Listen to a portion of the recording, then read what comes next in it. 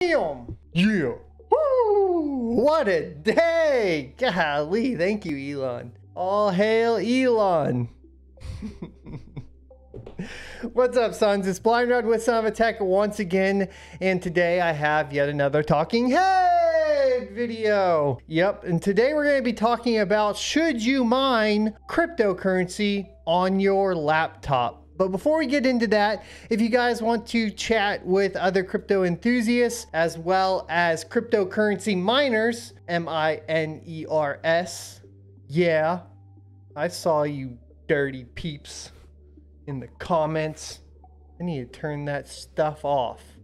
Anyways, so if you are looking to, make sure you go ahead and click the join button down below the channel. The $1.99 level will unlock the hidden registration link for Rocket Chat. Rocket Chat is a self-hosted chat application that we run for, of course, the sons, which are, of course, y'all, the community. And we have it behind that paywall to essentially block all the spammers and scammers and that sort of thing, because the bots haven't quite figured that out yet. If they do, we also still have more control over it to get rid of it. Feel free to cancel the membership if you can't afford it. That doesn't bother me. This is just a way for us to kind of make sure that everybody that is in the chat is invested in some form or fashion. And we have a lot of good guys there that have a wealth of information and are sharing it freely. So thanks everybody that's already in the Rocket Chat. You guys have been awesome. I love it. The push notifications are working on mobile. We have a dark mode. It has a desktop application as well as, of course, a mobile application for you to access it on. And it works very well. So there you go. Now, let's talk about mining cryptocurrency on the laptop. And I want to just say, hold on. Wait until we talk about it before you start going and watching the how to mine Ethereum video and clicking through everything. First of all, we need to talk about the cryptocurrencies that are, profitable to mine currently. And the biggest one that everybody wants to mine is, of course, Ethereum, the big daddy of mineable coins, at least until, of course, we have the proof of stake move with ETH 2.0. But the big deal here is going to be mentioning that it has what's called a DAG, and that's just basically short for a data set. And that data set is growing, and now it's grown above 4 gigabytes. And the thing is, when you're mining with the graphics card usually, and especially on a laptop, you'll be mining with a graphics card. If your graphics card does not have enough available video memory to load the entire DAG into it, you will not be able to mine it. So go ahead and figure out what GPU is in your laptop and Google that, and then figure out how much video memory, also short is VRAM, before you go ahead and even waste your time trying to mine it. There are other mineable coins. I would suggest using the one that I talked about for mining on a gaming laptop, if anything, which is Vertcoin, because VertHash is a little bit more friendly as far as usability on desktops, which is why I talk about using that on gaming systems, especially if you're like just browsing the web or something along those lines. It's a lot better if you're able to just go ahead and be able to utilize your PC if that's what it's meant for with Vertcoin and not Ethereum, because that's going to use Ethereum basically uses up a lot more resources.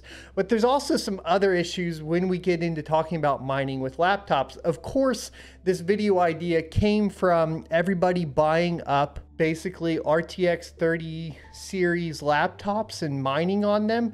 This is more being done in China apparently as well. And there's these pictures of just a whole bunch of laptops, gaming laptops lined up mining. And if that's your goal, I guess cool. If all you're doing is mining on them, whatever, it's super profitable. But if it's your primary system, you need to take some things into account, primarily heat and possible damage to the unit. So whenever you're mining cryptocurrency, it's typically a process that you're going to leave running the entire time you're not using the computer. So in this case, if you had Windows 10, you would probably turn your power options to not go to sleep, that sort of thing, and then you would just be cranking away. And what that does is basically utilize 100% of your GPU the entire time. And the problem with laptops is they don't dissipate heat the same way that a physical GPU that goes into a desktop does. They typically don't have the cooling capacity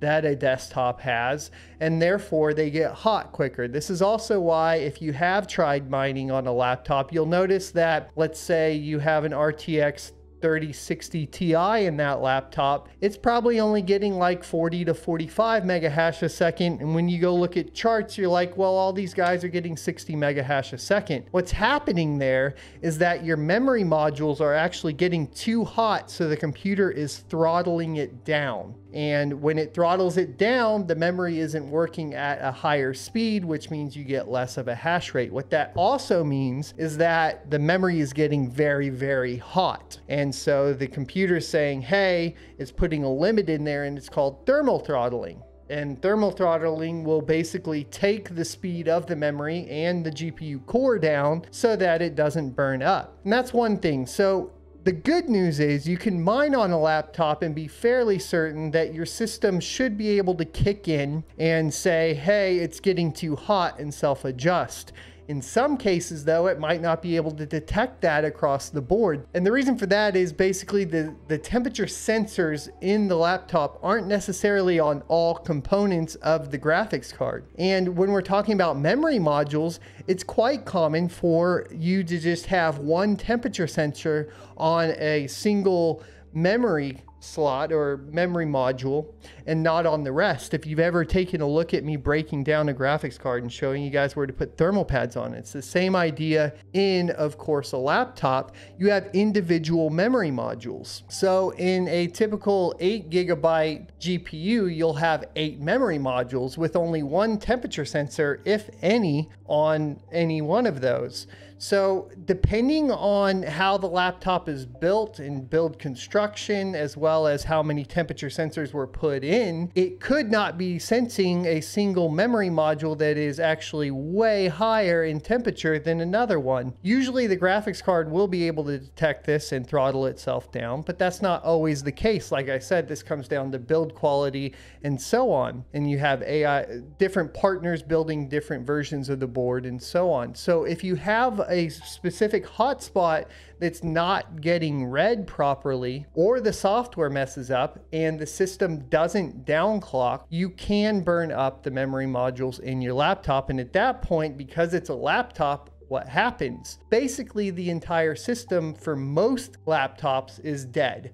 You're not going to be able to function with it anymore. It's going to burn up, and you don't have an option to replace the graphics card. If you're on a desktop, at least if you did mess up or something along those lines, or the software misreports and it does overheat, you can just replace a single component in the desktop and you're okay. With a laptop, you have to replace the entire system, which is why I put a hefty warning on mining with a laptop, because no matter how you cut that cookie, you're out, you know, in the case of the 3000 series laptops, you're out 2 to, I don't know, go to 6-7 grand, depending on how many GPUs you got and everything else. And in a lot of cases, you aren't going to be able to replace individual parts in that laptop. There are some laptops that you can, and you can do the research yourself and figure out what those are. But even if you are looking at a laptop where you can replace the graphics portion only, you're going to be spending a hefty amount of cash, and you probably don't want to be risking burning it up or even burning up any of the components. Additionally, if you have a surge or anything like that coming from the graphics card, you can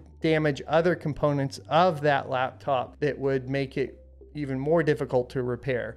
Actual portions that connect the graphics card to the motherboard, for example. Okay, so we've talked about the physical ramifications and hardware being damaged with mining on a laptop, but let's talk about the security ramifications of mining on a laptop. Now, I have come out, of course, with a couple videos for some workarounds with this, such as a bootable USB drive that you load Linux on, that you reboot the system to. And I prefer that with gaming rigs, I suggest that in most cases you use something like Hive OS or Simple Mining, something along those lines. Reboot the system and boot to the USB drive to kind of keep at least your Windows install separate to an extent from, of course, your miner. And the reason for that is because miners typically require you to add in exclusions in Windows for them to basically run. That's because most of them are considered malware. Now, most miners aren't malware, but because they are flagged as malware and you are required to go ahead and add an exclusion, there is the ability for someone to put something malicious into the miner, and you have already added an exclusion to it that basically means that it can run free. You have to worry about things like keyloggers taking advantage of basically anything you type in, including passwords.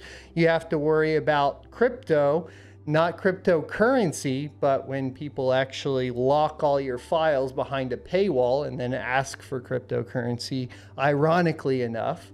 And you have to worry about just somebody having remote access to your PC and being able to do whatever they want. There are a lot of risks when you add exclusions in Windows 10, which is why I usually suggest dual booting into something that's already built for mining like Hive OS or something along those lines, even on a gaming rig. So those are the two big reasons I don't suggest mining on a laptop. Of course, that is because my assumption is you're using your laptop as well. So if you ever have like a miner setup where you're not that worried about viruses, things you want to take into account is never logging into Windows with it. Basically with any accounts like Windows accounts, you want to set up a private account. You don't want to log into any of your financial information on those rigs, so on and so forth, to at least protect yourself. But that means that at that point, that miner isn't really going to be functioning as a daily driver, which also means, of course, that laptop would not function as a daily driver. Additionally, if you're going to dual boot, I recommend making sure that you have a TPM module, which I have one here. And if you don't have it built into your motherboard, most laptops do, but if you don't, you can get a little module like this. And then you can use it to at least enable BitLocker on your machine, and that's for desktops. And then basically encrypt the drive so that when you're dual booted into the other version, basically into the Hive OS or whatever Linux distro you're using to mine, at least they won't be able to as easily access the drives that have Windows and any personal information on it. So that's kind of just a couple tips there.